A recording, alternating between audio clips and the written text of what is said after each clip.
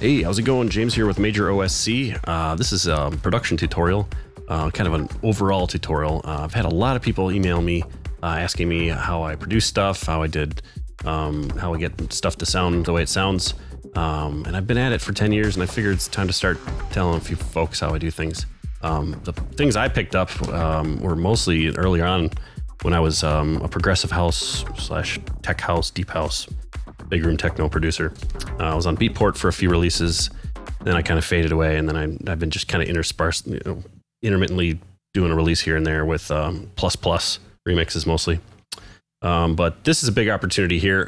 Part of the Patreon account that I have, $2 a month gives you unlimited production tutorials. I'm going to be doing like 1 or 2 each week. It's a good way of getting other guys who want the instruction and are hungry for info, give you a chance to get up to speed and really accelerate your production prowess. I know I did when I was on deployment in the Navy from 2008. Well, I did 2 deployments, one in 2008 and one in 2010. I brought as many magazines and digital magazines and real ones as I could. In fact, I'll probably edit this video, so I'm going to post up a picture of me reading future music or something like that while I'm on watch. That is not required attire. That hat, that helmet I found in the storage locker. But yeah, the experience of being out to sea with unlimited amounts of free time. I mean, just tons of free time. There was, you stood watch, you did a normal work day, but then you'd have all this extra free time. So I just read and read and read, and I read a lot of articles, and I also went online and went on Gear Sluts, and there was stuff posted, and I would type in stuff like, I would just ask Google questions, and occasionally it would pull up an answer.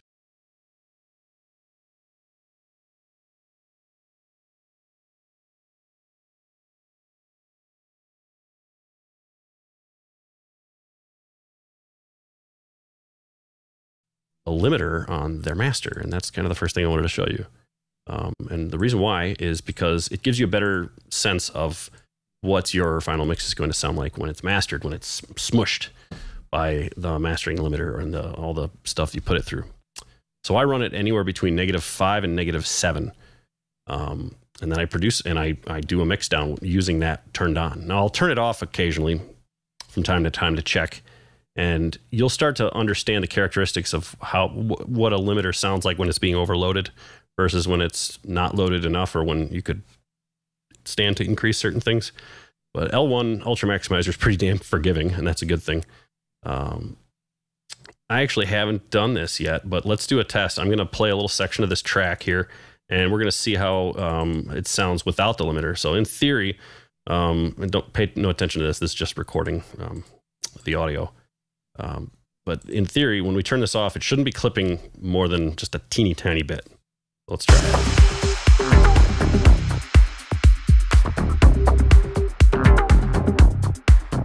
Yeah, over here, we're looking good. Oh, just a little bit there, here and there. That's no biggie. And then you want to check the intense sections, I'm sure.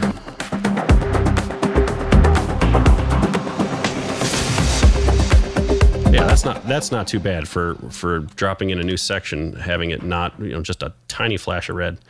That's pretty acceptable. So, and L1 will handle that with ease. So then you got yourself halfway decent dynamics, halfway decent levels for everything. And yeah, when you turn it back on, it's so much louder. I'm sorry for anybody who's listening to this at high volumes. But yeah, that's been a big help. So basically, and that's part of a bigger concept, which I also read about. Brids and Deadmau5 did this also, or do this, is they mix it down and they sculpt as they go. So rather than doing an entire arrangement and then going back and doing a mix down, which is, by the way, still a good idea if you have a really slow computer. So then you can just work with audio, freeze all the stuff. That aside, we're not talking about that version though. We're not talking about that method. This is the computer intensive version, but it's also really, really helpful. Is that you sculpt as you go. So it means you're adding EQ and compression to each layer as you work. And what this does is get you a much more accurate general idea of what the final master is going to sound like. The idea is that if you cue every individual track exactly how you want it to sound, you shouldn't really have to put much of an EQ on the master. In fact, I think it was Deadmau5 that made a joke that on one of his most successful tracks from like 2007 or 2008, it consisted of an L1 or an L2 Ultra Maximizer and a linear phase EQ, a Waves linear phase EQ, and that was it. And that was all.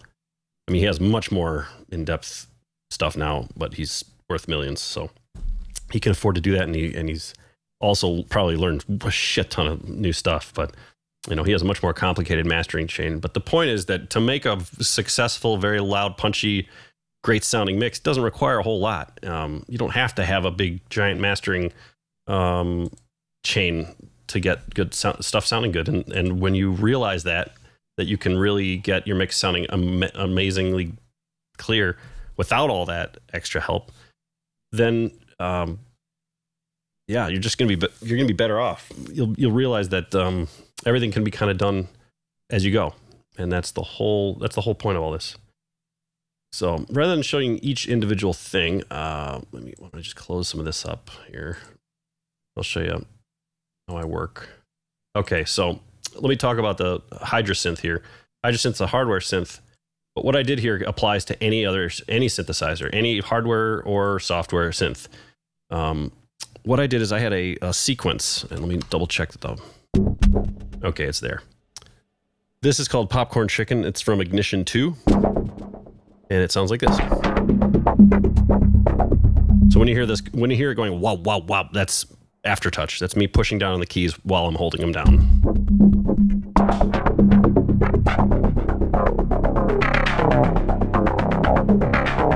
And that was me moving the mod wheel forward and backwards. It increases the sync a little bit, so it kind of has this kind of sound to it, like an elephant or somebody's voice cracking.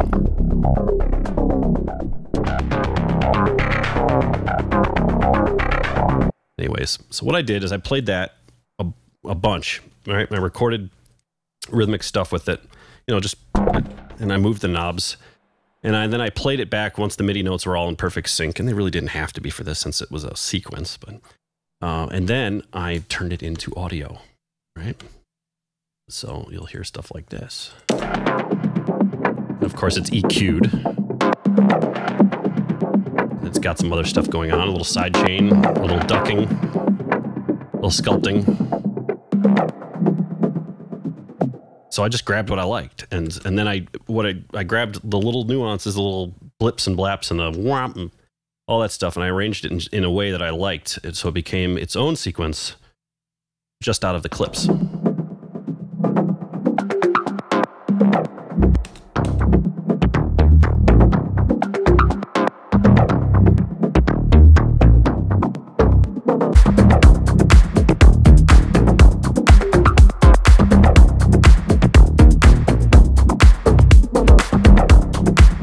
And then I actually went and made a second layer.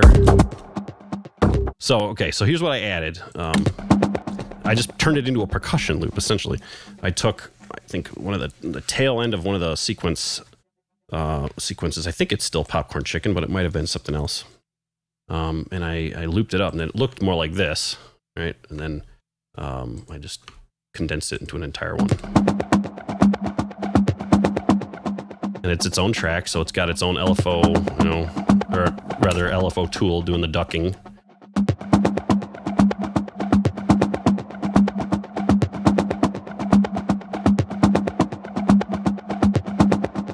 I think that's what it was a bounce in place with a delay effect, and then I just deleted the original. So later on, it really helps solidify. It really helps enhance the groove. And just adds that much more of a pocket. So I'll play it for you without that extra layer. It's still got a pretty good groove, and then it really kicks in. So I'll show you the difference. Oops. Try right here.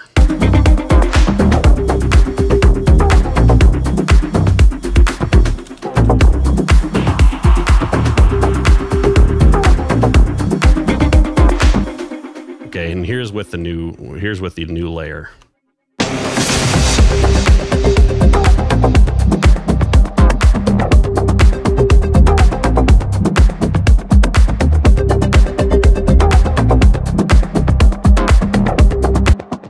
really it's the texture up top. I'll bet you we could put a high pass filter on this and be just fine, even more so.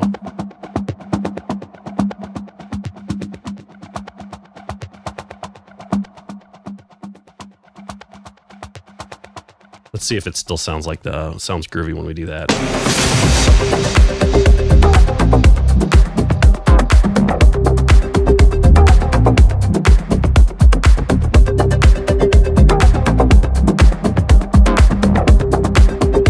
Okay, so a little bit. It still has a little bit of that, but I'm going to leave it as is. I like it. It's got that. It's actually playing a fifth. As you can tell, the bass note is C. And that percussive element is playing in a fifth. So more like this. Yeah, see what I mean? Okay. So yeah, that's how I work with sequences to get them like a rhythm bed. I really like rhythm beds. I will occasionally I'll use a loop.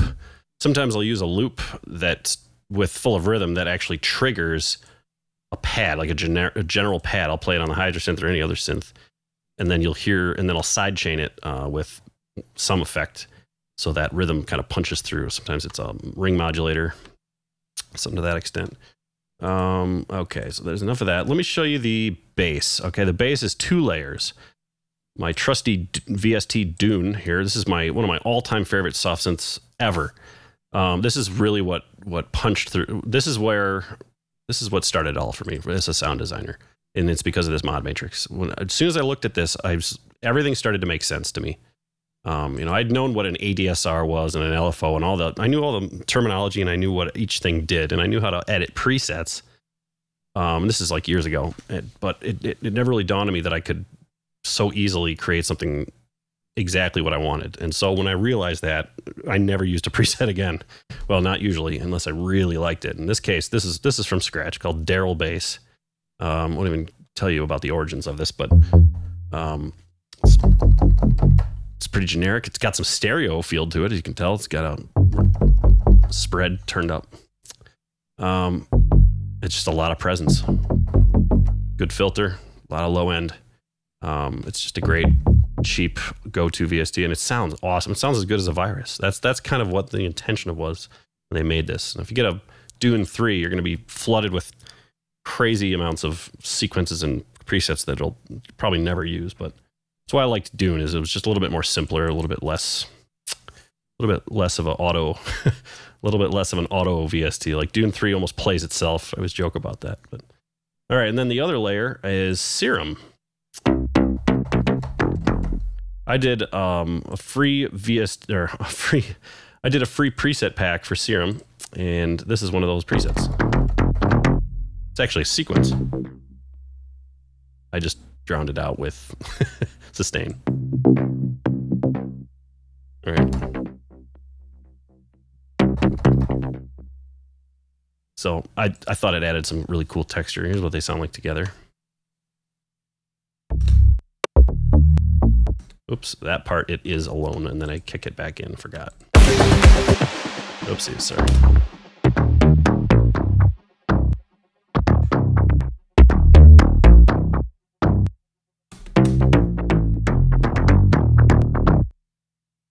You know, yeah. So adding a second bass, as long as you had EQ the bottom end out like this, right? Get it out of there. It can really add a lot. It can add a lot of texture and add. Otherwise, it's just a little bit boring. It'd be great if it was a little bit less layers, but because of how many layers, I'd really like the extra texture it adds.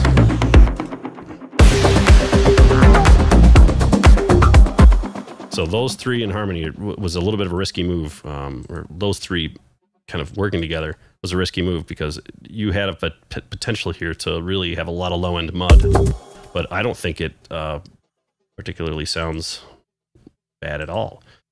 Here. Oopsies, where's the other end?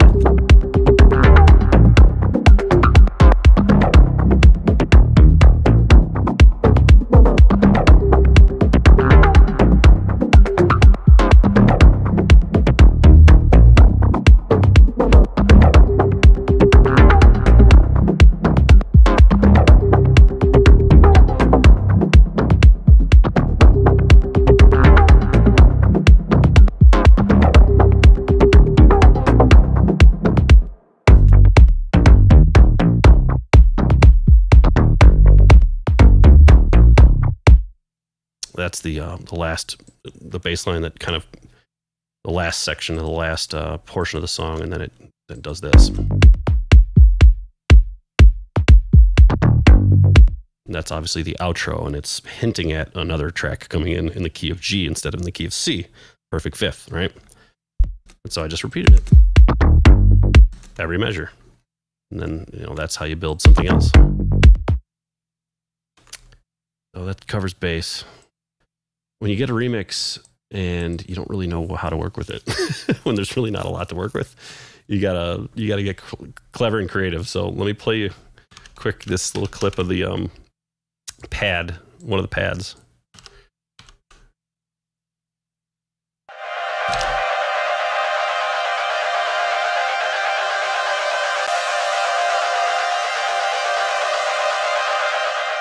And then I'll play you a clip of the Micro Freak.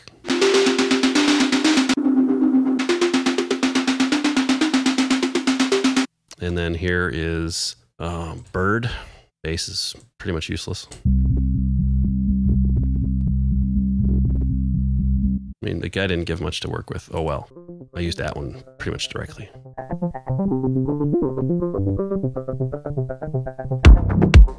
Oops. Added reverb, delay, Sonic's Oxford inflator. But yeah, here's another layer. I didn't really change much aside from EQing, and I added the LFO tool for everything in 16th notes to keep that and filter sweeps. I did manual filter sweeps with this ladder right here. Add a little bit of, you know, atmosphere.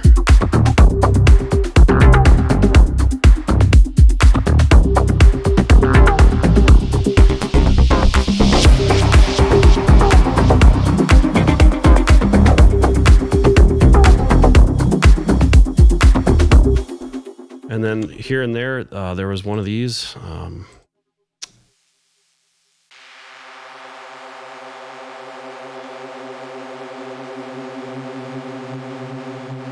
I thought that was pretty useless, so I made it into this.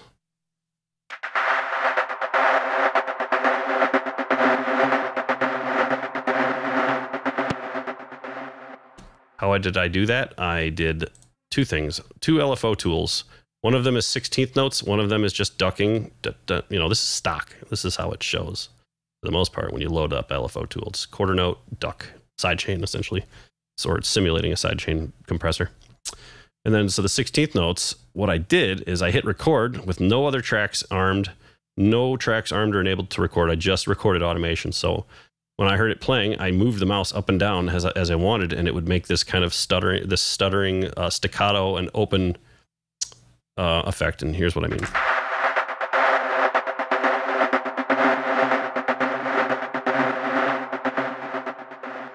So useful. I cannot tell you how many things I use the LFO tool for, but that's one of the coolest ones to do. I'll do it again right here.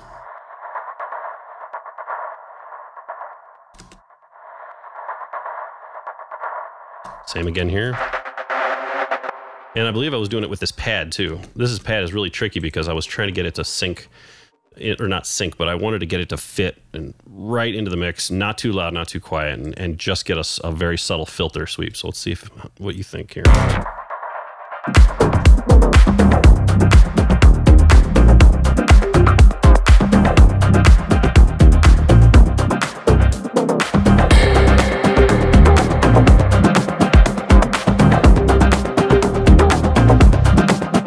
Just want it to be gradual, so it's kind of an so it's kind of an eerie entrance.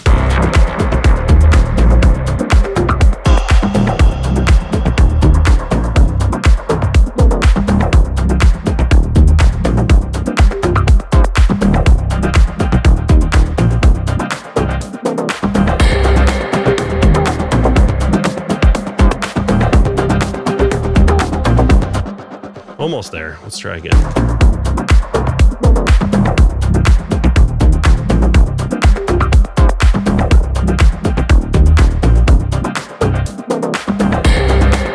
Yeah, I'd say that feels just about right. It's really subtle. You probably can't even hear the difference, but you don't want it to be too loud. You don't want it to be too soft. For this part, I was actually thinking of adding an extra cymbal going tss, tss, tss, tss, or adding in something like this.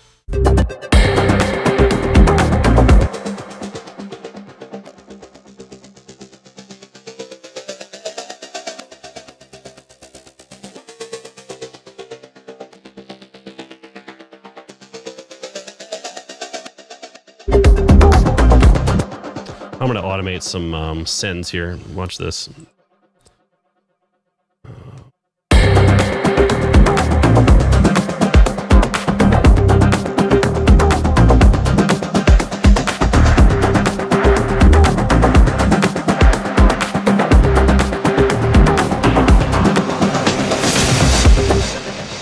we're done. Now we have some extra reverb.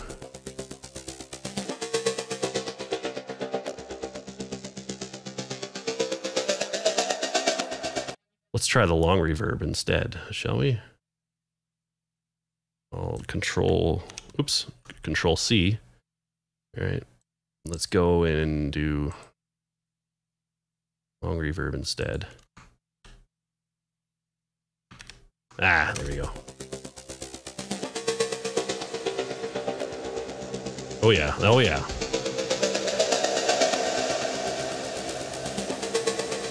That's a nice eerie break. Here we go. There's a mini break.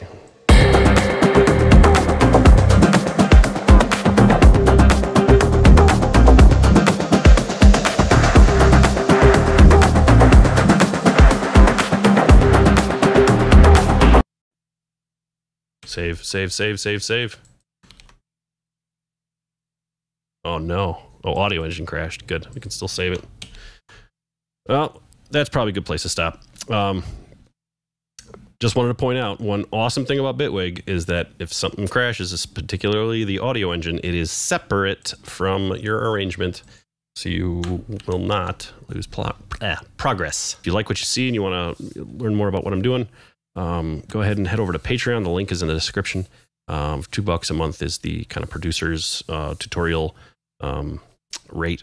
You know, this is just to make ends meet. My unemployment got cut about 2 months ago for technical bullshit reasons, so I'm basically going to be without unemployment for another month at least. And of course, it's all being back paid, but I got to make rent payment and support the family somehow. So, MajorOSC.com it has patches and patch banks for sale for hardware synths, some free patches for soft synths, and of course, this Patreon project's my way of kind of giving back to the community. The way I figure it is if I'm going to be going down, if this ship is going down and this venture is not going to work out, then I might as well have spent my last couple of months helping others, reaching out, making a difference, kind of, being worthwhile, making the most of what I have to offer instead of just trying to sell you guys presets. So hope you enjoyed it. Give feedback. Please give feedback. I've done plenty of tutorials, but I'm still new to this whole kind of regular tutorial thing. So we're going to get in the groove of things, and I'm sure some of these will be a little bit more smooth and a little bit less babbly. So yeah, until next time, take care, guys.